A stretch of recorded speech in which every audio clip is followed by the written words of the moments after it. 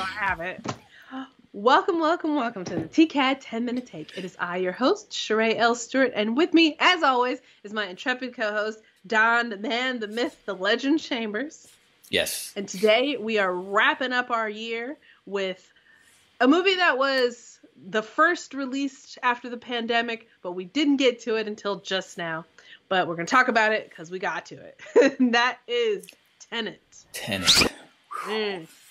But before we get started, make sure you click that subscribe button and you click that bell to get all the 10-minute takes as soon as they drop. And as always, Mr. Chambers will go first and go. Yes. Tenet, directed by Christopher Nolan, starring John David Washington, Richard Pattinson. Robert Pattinson. I don't know why I'm thinking Richard. And hold on. Who was he that played the Russian guy? I don't know them. Hold on. The main bad guy. Why am I? Oh, it was Kenneth Branagh. Kenneth Branagh. Jesus. I'm blanking out on that man. And he directed Wow, he was really good because I didn't recognize him at all. He directed one of my favorite Thor movie, Kenneth Branagh. Yes. Okay. Well, I had no idea. And then Elizabeth Debicki. Yes. As the girl, I guess. The girl. Her name is Kat. Right. Okay. Of course it is. I'm not going to try to explain the plot of this because I still don't understand the plot of this movie. Okay. From what I understand, John David Washington was some kind of spy. He's considered dead to the world, and he gets sort of recruited into this program called TENET. And it's about stopping this Russian, I guess he's like an oligarch type of character, Kenneth Branagh's character, from sending, or no, he's not the one, but somebody is sending back from the future pieces of some sort of machine that if he puts it together will wipe out time and civilization as they know it right now. And he's working with Robert Pattinson to prevent all those pieces from coming together. Listen, let me say this. It's shot wonderfully. It's directed great. When you sort of see these people and things running through time, but backwards, it's bizarre. It's weird. But how it's done, I think it's technically probably one of the most amazing things I've seen and probably you will see, because I don't know if it's CGI or how they did it, because it looks so seamless. Because there's a fight scene between John David Washington, and the thing is, he doesn't even have a name. He's just known as the protagonist, which he literally calls himself. So it's between John David Washington's character and another masked character who is moving through time backwards. And the way he fights and moves, you could tell he's moving backwards, but it's so seamless in how he's fighting with John David Washington that I'm like, this can't be CGI. It has to be a stunt, man. I'm telling you, it's amazing stuff. Everybody in there who's acting is top notch. Every place looks great. All the sets, all the locations. My one complaint is, I think ever since, I believe it's The Dark Knight Rises, the one that had Bane in it, he's had this thing where the music is really overpowering the vocals, like the dialogue. In certain parts, I'm like, what the hell are they saying? I don't know why Nolan is now on this thing with the sound like that, but this movie is it's still a mind trip. But as confused as I was watching it, it still held me because I still just wanted to know, okay, what's this next piece that might help me understand it? What's going on here? What's happening here?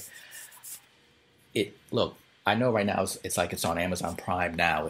It's fine. It's in the red box. Yeah, it's also in the red box, so you can finally rent it and do absolutely.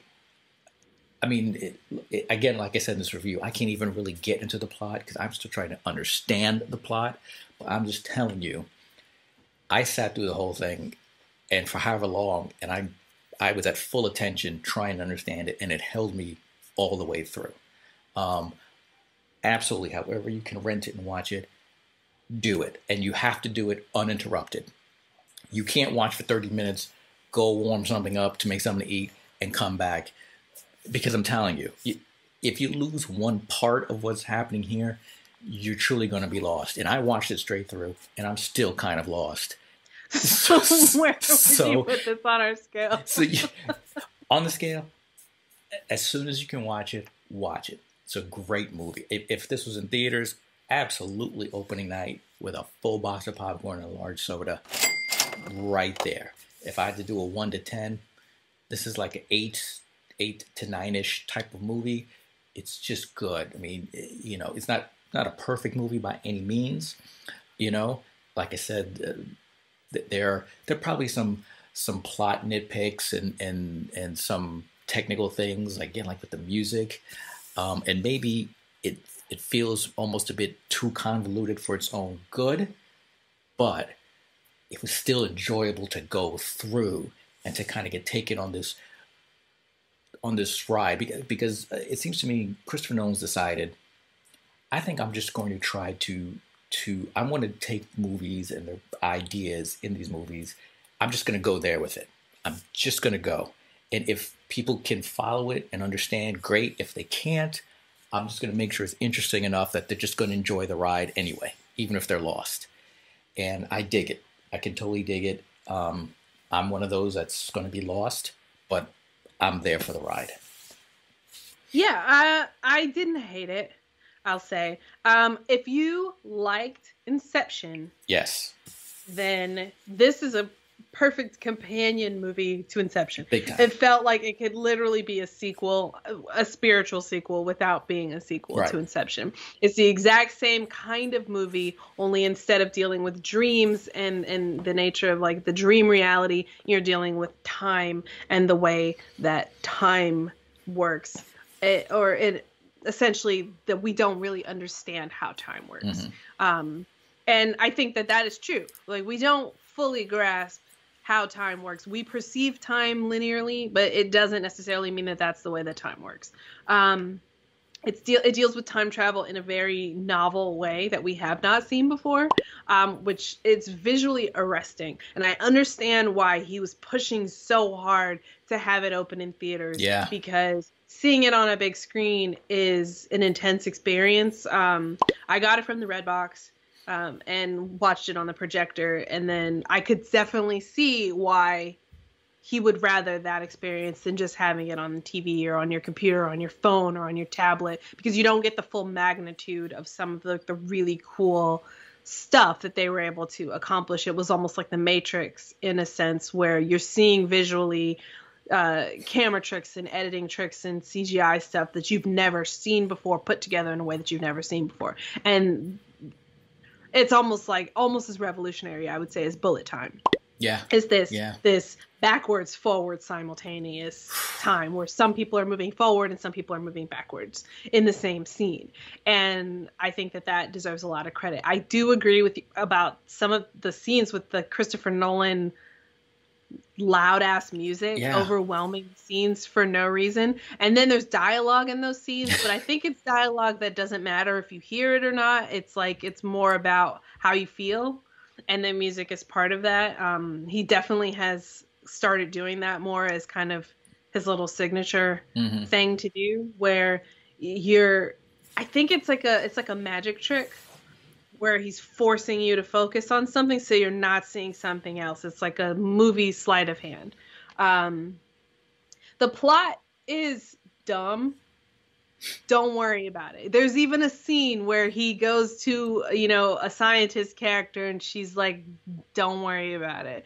She does literally say that, yeah. She literally says, don't think too hard about it.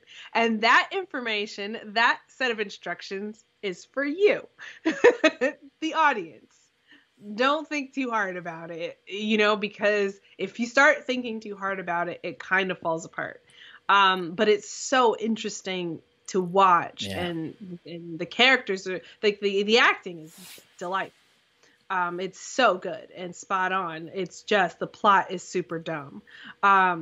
Basically, since we've already kind of given some spoilers, the people in the future have fucked up the planet so much that there's no going forward. They have to figure out a way to go back to where we are, and so they have figured out a way to reverse the flow of time, but only for specific objects right now. Mm-hmm. And so they have to figure out a way to reverse the flow of time for everything. But they don't know what would happen as a consequence of that. Would it destroy everything? Would it destroy the past? Would there be some kind of weird grandfather paradox where, their future has already happened, so they can't destroy the like them destroying the past, and all of us wouldn't destroy their own future, because it's already, the Marvel has already said, you can't then go back and have your past be your new future.